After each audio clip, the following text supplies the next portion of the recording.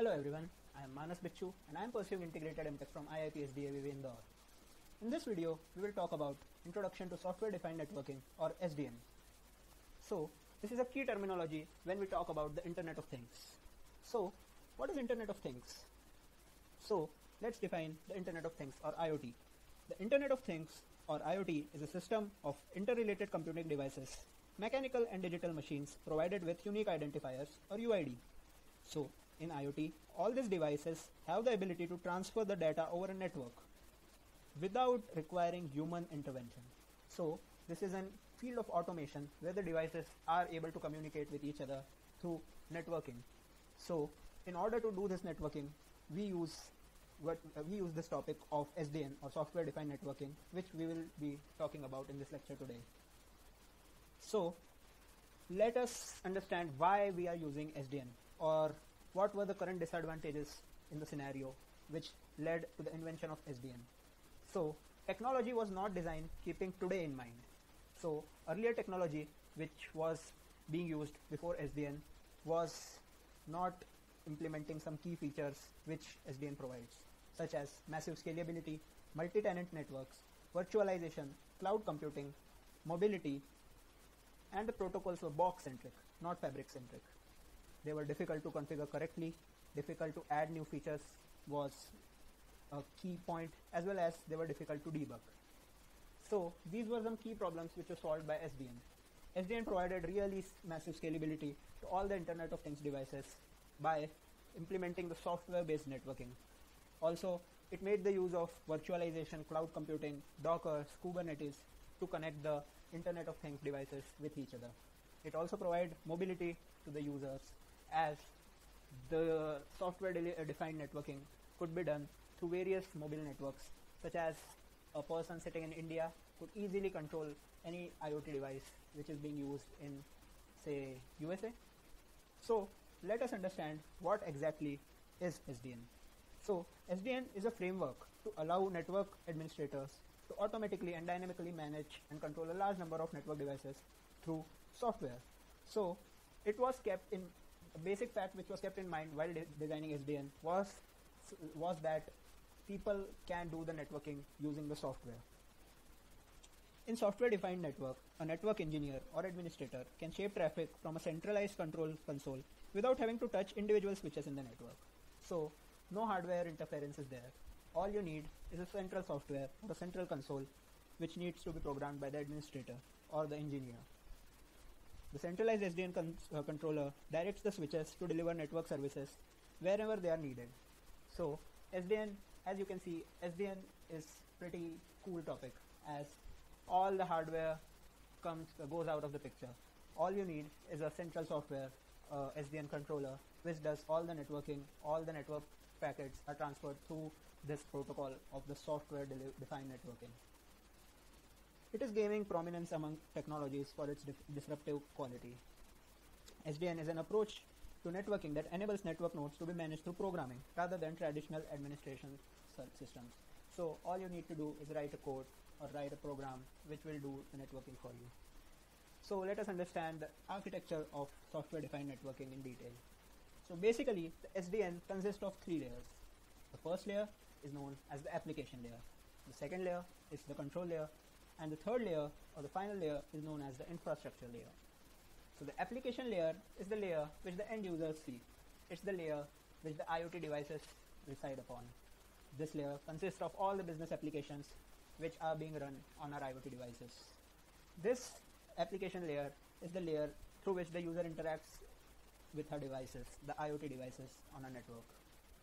This application layer is connected via application programmer interface or API to the control layer.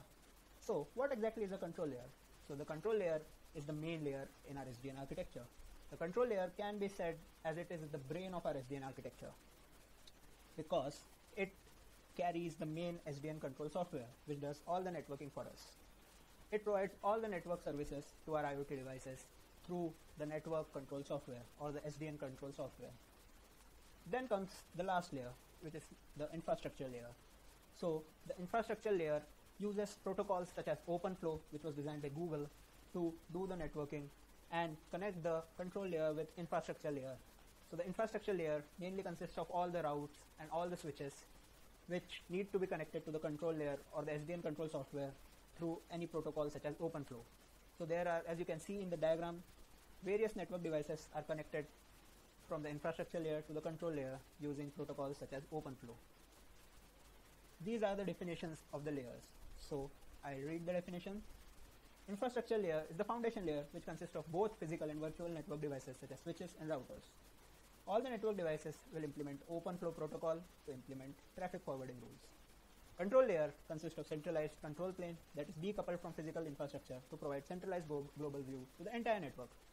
The layer will use OpenFlow Protocol to communicate with below layer, which is the infrastructure layer. And the final layer or the application layer consists of the network switch services, application and orchestration tools that are used to interact with control layer. It provides an open interface to communicate with other layers in the architecture.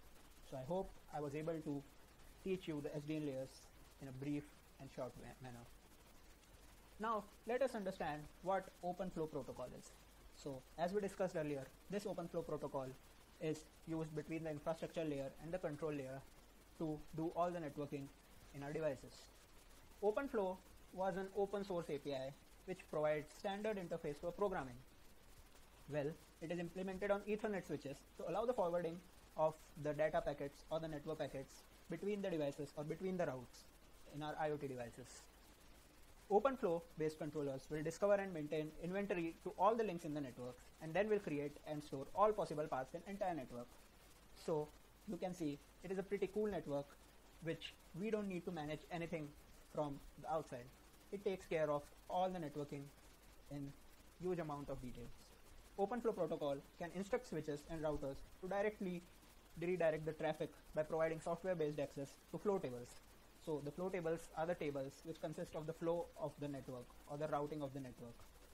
So the OpenFlow takes care of our flow tables which can be used to quickly change the network layout and traffic flows as per our requirement.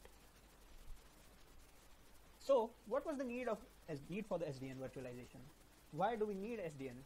So with SDN, without worrying about where the devices are located, the geographical location of Internet of Things devices, we can easily do the networking.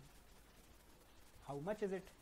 This is also an important factor when it comes to the IoT devices, that there can be millions or billions of devices interconnected with each other. So how can we manage millions of devices sitting in our office? So SDN comes into action. With a single program, we can manage millions of devices and we can easily network the switches and routes with the ability to do it through our offices. Also, it is an organized way to do things. The code is pretty simple and languages such as C++, C and Java can be used for the purpose of doing the SDN.